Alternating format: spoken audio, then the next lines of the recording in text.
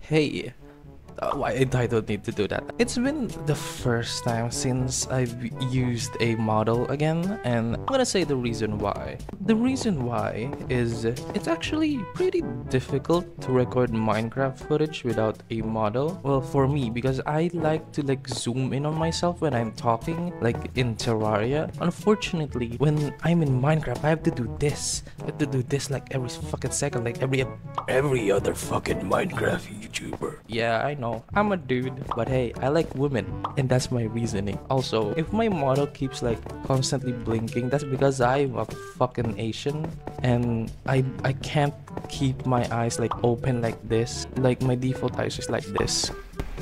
Like my other fucking videos, this is not gonna be a fucking acid trip where I just say everything in 10 minutes and we're done. In this video, I'm gonna be using my command block knowledge. I'm pretty rusty on it. What I wanna do is, by reading from the title, I want to make a very functional Five Nights at Freddy's map. For those that have actually played with me on my PS4 worlds, they know that my Five Nights at Freddy's maps, it's usually a multiplayer focused map with other people. And that's what this is gonna be. This is gonna be like a mini game for people to get their roles in and hopefully hang out. But of course, this is not gonna be on a world download. This is my personal world. Anyway, let us get started. The first thing we have to do is the door system. What I want is a lever there, probably a button on the bottom, or another lever. This one controls lights and this one controls the door. So we're gonna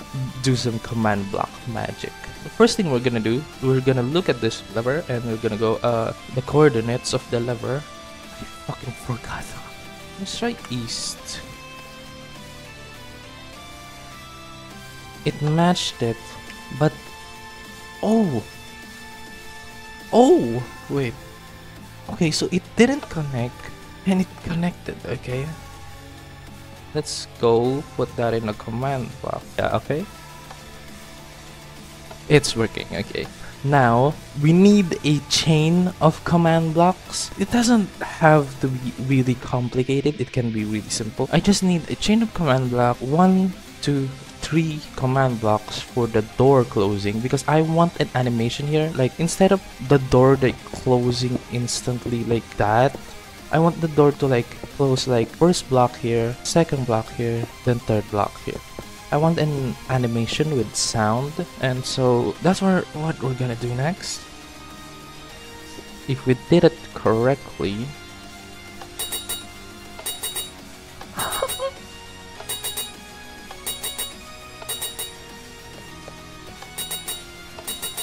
oh my god.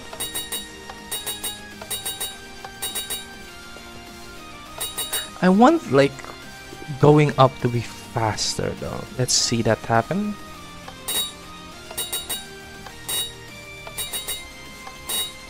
We need a good sound effect though. What's a good sound effect for retracting pistons? Is this gonna sound good in question? In theory. That doesn't sound bad.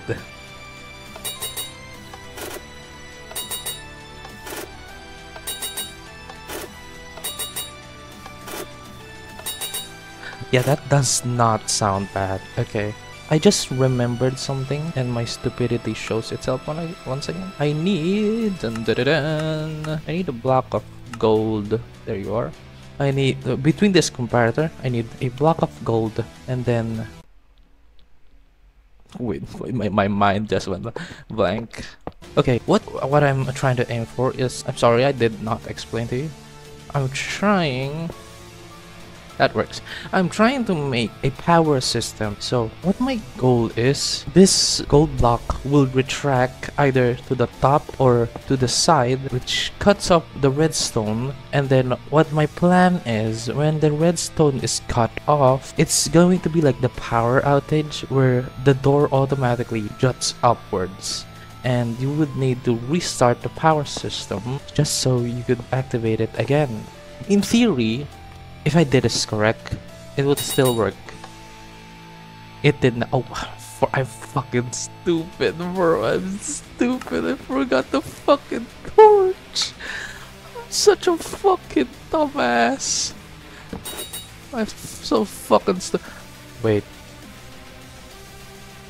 There's a problem with that. I think I need to change that like that. Okay.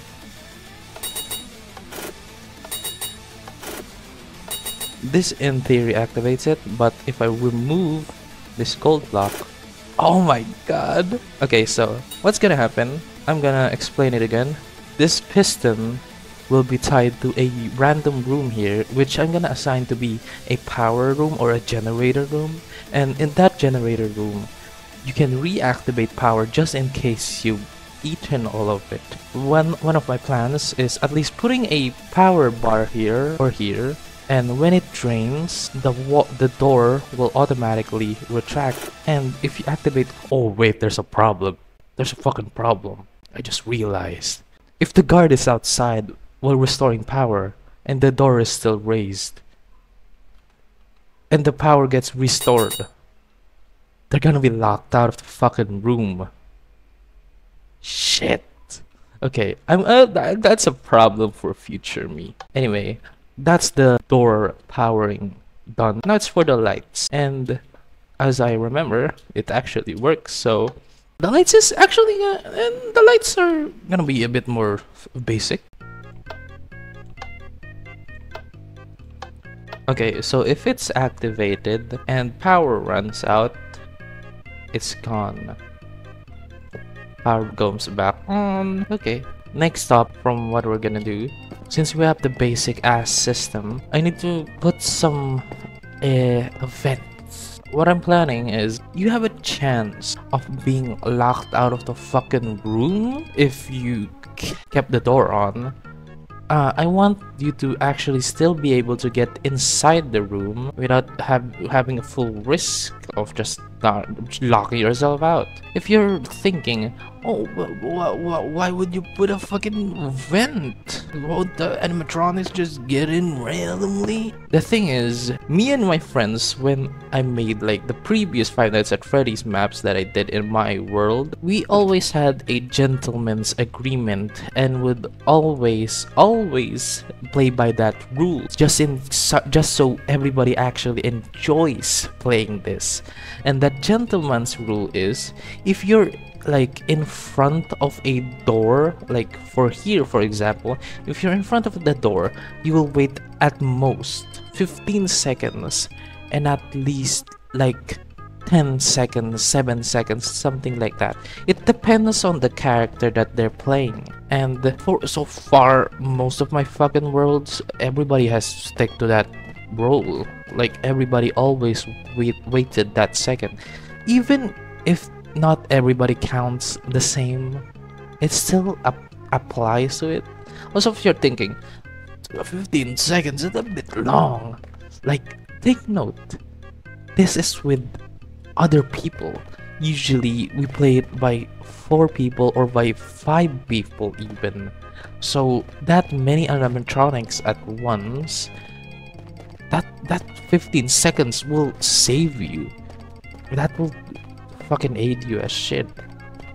Now, as I'm done explaining the basics of it, I want... should I put a vent here?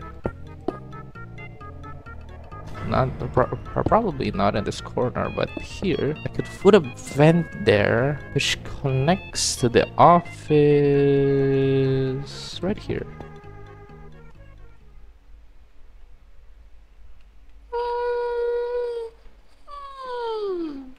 Yeah.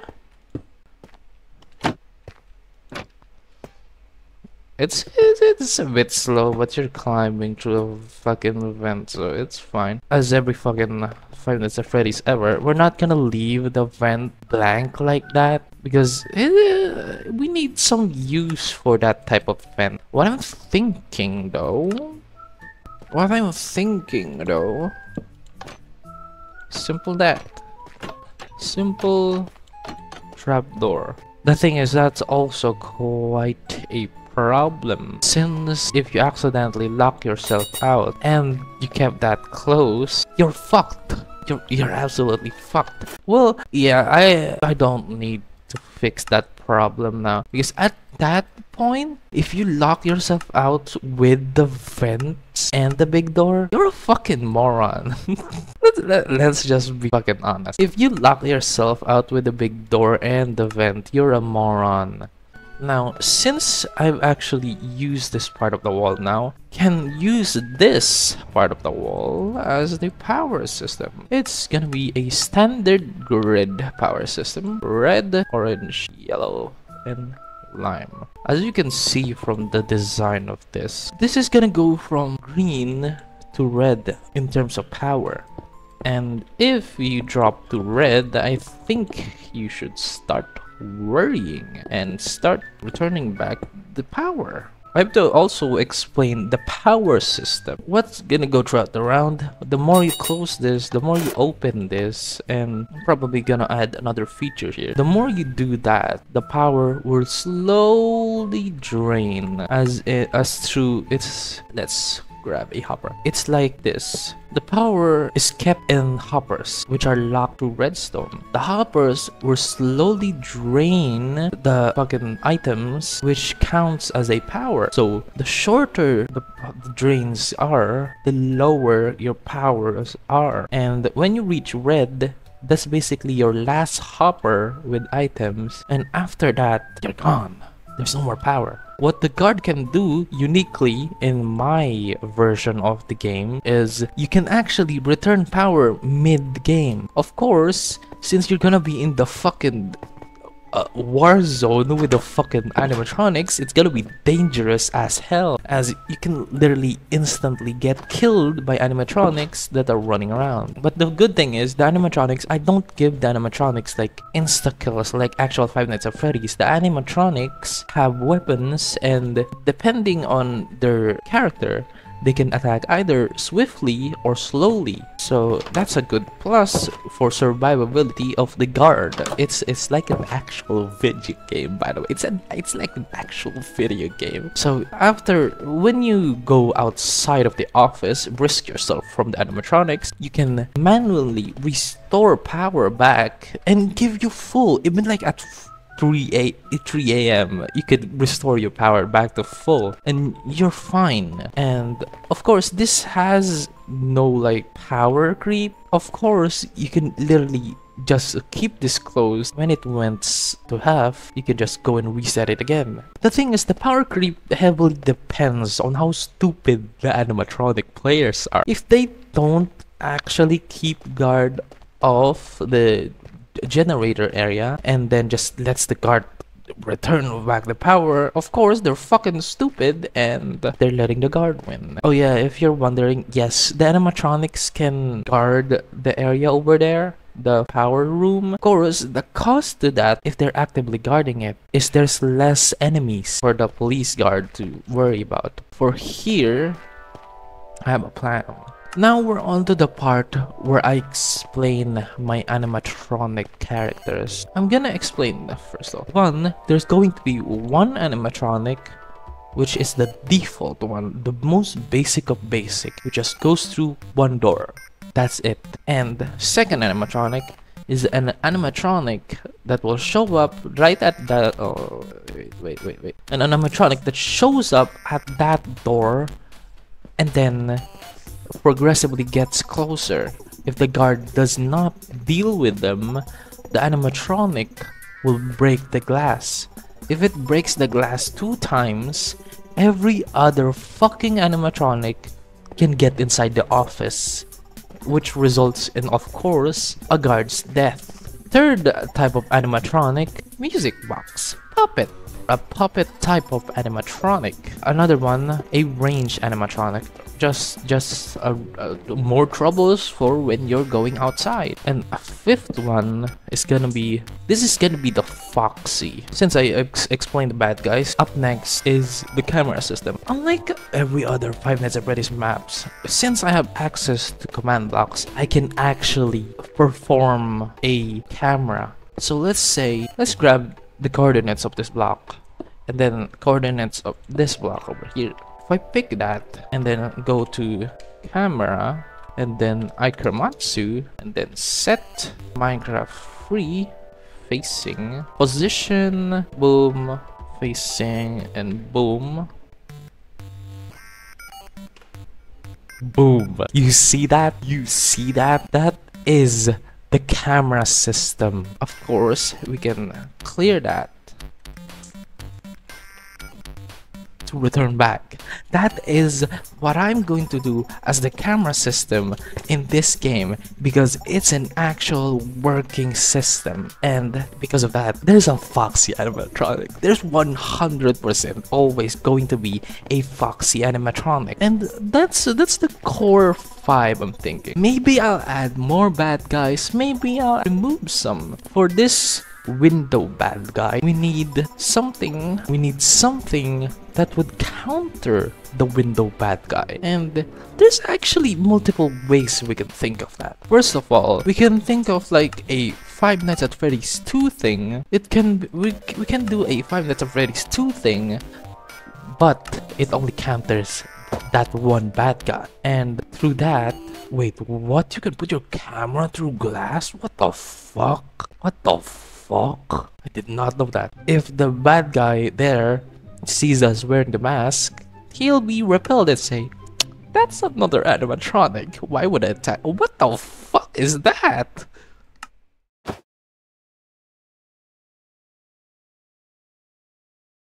Then the bad guy there will be like, "Ah, that's just another fucking animatronic. Let's just move on." That's the idea. Or it could be a flashlight system where there could be a button here which will drain power but will put the light over there. Yeah, let's do that. Instead of like a mask, let's be honest, people will just be fucking stupid or clumsy enough in the heat of battle to just properly put on a mask. Okay, so I'm back. That actually okay, I'm gonna be honest, that used my actual brain power and I was fucking blank.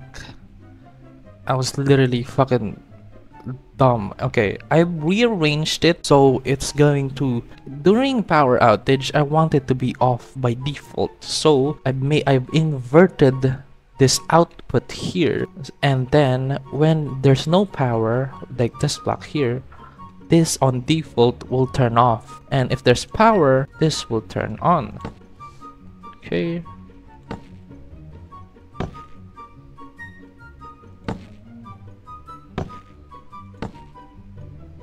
I think I need to remove actually the ticks. It doesn't really make sense for a flashlight to activate near first before far. All flashlights I've used are quite instant. Okay, let's test it out. It should be instant. I love that. I love that. Okay. I want a flashlight model though. There we fucking go. All that work for this. It's still worth it. I really don't give a shit. It's still fucking worth it. It actually looks like a good flashlight. Let's see it work.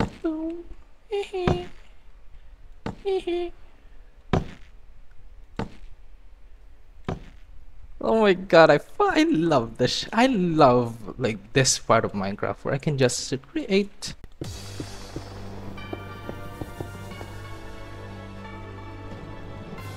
Okay, now that I have this, I can start placing the cameras. But I have to think of the system first, or else I'm fucked.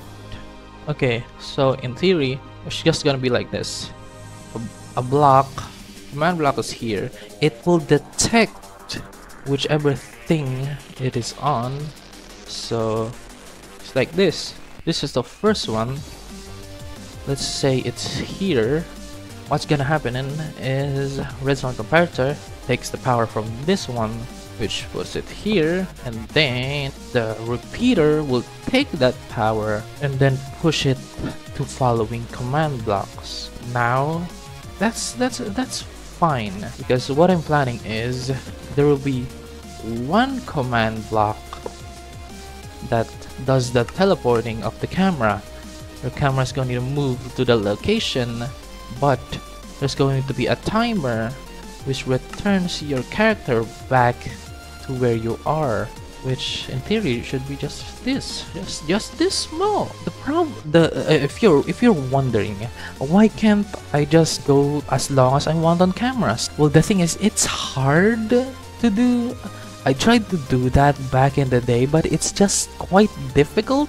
So our timer between the cameras for like at least a 3-second timer on the camera could be is a good way to time yourself on the cameras. I don't want the people to be just permanently on the camera, but I'll probably find a way in the future for you to manually close and open the camera. For now, it's just gonna be like that. It's just a timer. Alright, so I have made quite the button now. If I press this, boom, I get teleported to the location. Well, my camera gets teleported. My character still stands here, but it's now for 2 seconds, so you have time to just exit immediately. And if you want to look again, you can just keep pressing the button. Alright, I have spent like 30 minutes or even an hour or so perfecting this, and also done the vent system, so we don't have to worry about that. For the camera system, I leveled them all here, and then these are all the cameras. I adjusted them a bit because there were some bugs, so let's get to it. East bathrooms, animation, East dining, entrance, East stage, backstage kitchen. Wait, oh wait, no, that just backstage, and this is kitchen. Storage, lounge. Of course, I'm gonna fill up the rooms later. Open area, employees bathroom, West stage, West hall, party room 1, party room 2, West bathrooms, and West dining. That's all the cameras for now. Also, yes, this one is for reminding me something. Actually, it took me a while, but I'm kind of proud of all of them. I was also thinking of kind of like putting like camera armor stands on those locations, but I was like thinking maybe it's a bit too much and it might lag the game if it's a bit too much armor stands, so I just didn't put it there. They're just invisible. So yeah, that's the camera systems, and yeah, I'll figure out a way to put out the gold so it won't activate during lockdown, I mean power outage mode. Now the next things we're gonna do, lockdown mode, toxicity bar. Lockdown mode is basically for a specific enemy that that enemy you will randomly see on the place, and if you see him, your goal is to basically enter lockdown mode. So the office is gonna be in lockdown, everything will shut off, and then yeah, your toxicity will rise, but if you can peek again if the enemy is still there. If it's not there, then you're free to go. Also on lockdown mode, everything is closed, so in a realistic sense, you're gonna run out of oxygen, which is the toxicity bar. For the power system, very simple. I just explained it earlier. It's about this one. Music box, self-explanatory. Final designs and characters will be for later. So let's go lockdown mode.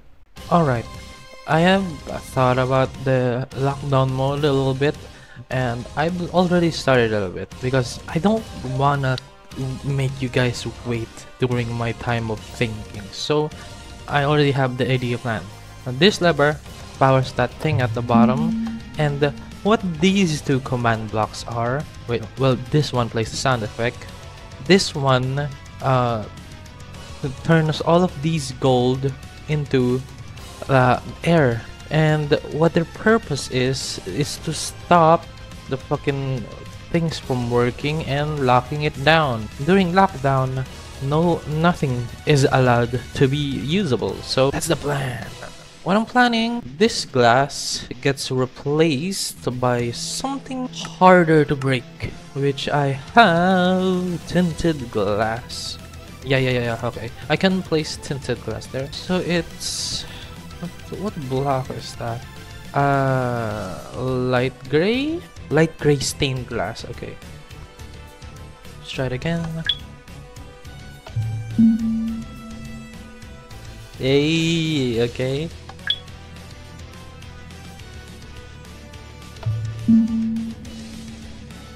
Okay, I need a sound effect, preferably a piston. I just don't know the sound of a piston. Let's see.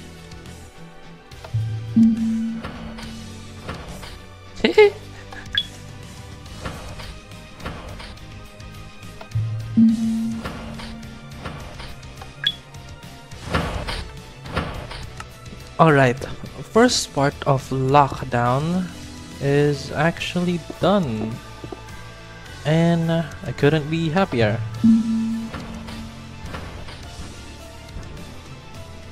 That is lockdown. And disabling lockdown.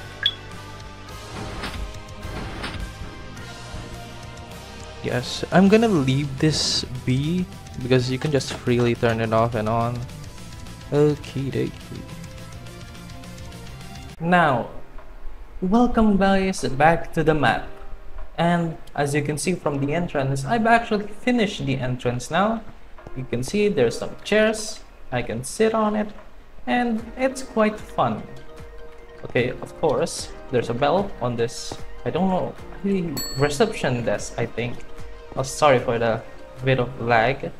Opening the reception room's door or entrance, you're greeted with two hallways. One hallway is the east side and one hallway leads to the west side. Let's visit the east side first. I've designed this quite basically. I just grabbed the picture of the first Five Nights at Freddy's map and just did the tables and chairs. And this one is a mixture of Five Nights at Freddy's 2 with the prize corner. And this one is the carousel. It's a bit unique in design, but hey, we take those. This is a pretend machine for the carousel, although sorry for the lag spikes. This is a chair for the prize counter. And this is the music box.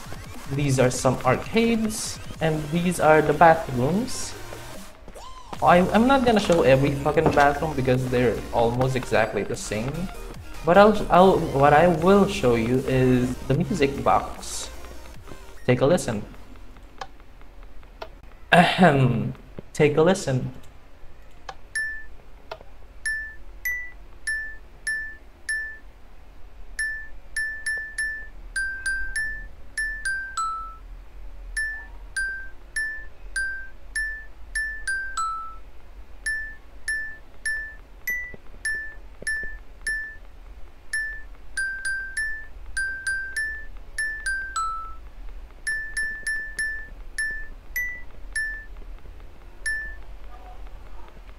If you're a cultured person, you would know what the hell that tune was. That tune can basically loop throughout the whole night, and while the night guard is playing on, you can hear that in the background.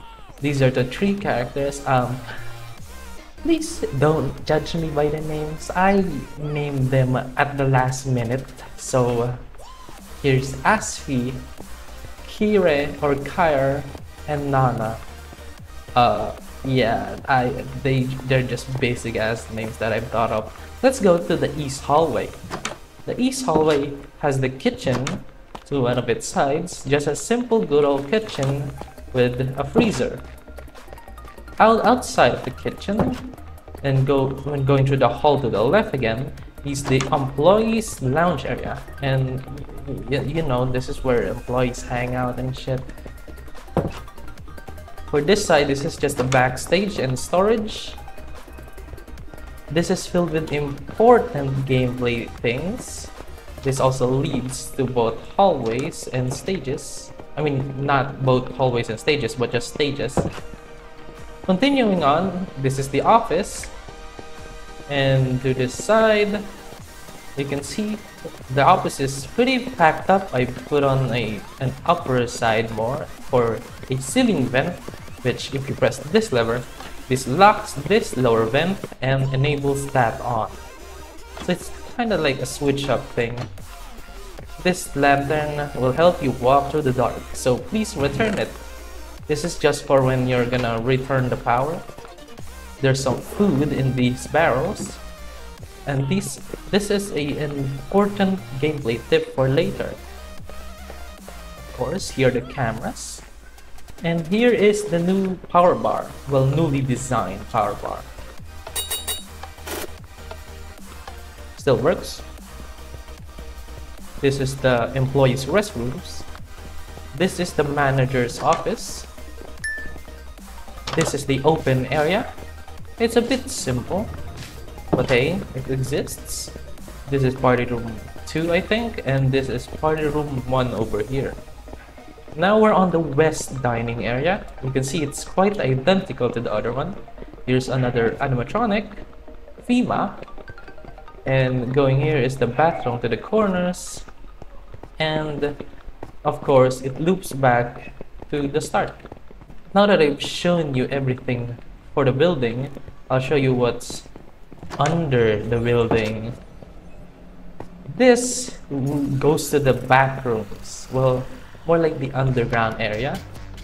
And this is where everything important lies.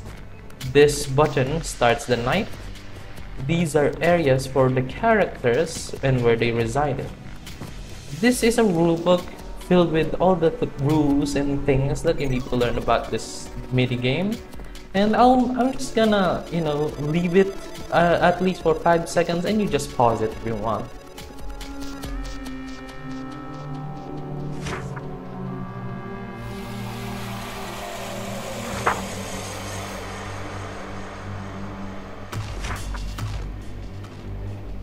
Now that you've read the rules, or at least know context behind it, I guess, through the rules, the characters themselves have their own personalities and behaviors.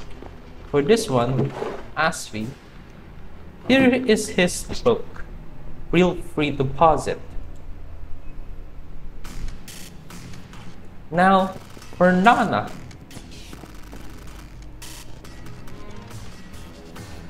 here's one for Kire or Kyra.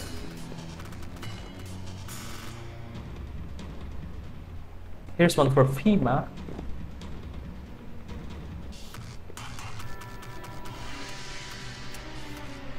Here's one for Glint. Yeah, Glint and these other 3 are not shown upstairs because they're more underground type of characters, I guess.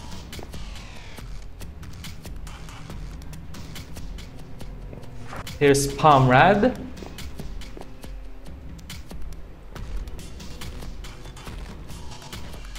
And then finally, Echo. One thing that I have to show you guys is Echo's special ability. Echo actually contains something unique to him compared to everybody else. So let's grab a pig and a weapon. If I equip Echo's tag, which will activate his abilities on me, and I put a pig near me, the pig will be slowed. The pig will also contain blindness, so while you're playing as Echo, you will blind the night guard, except like the animatronics, you can't blind the other animatronics.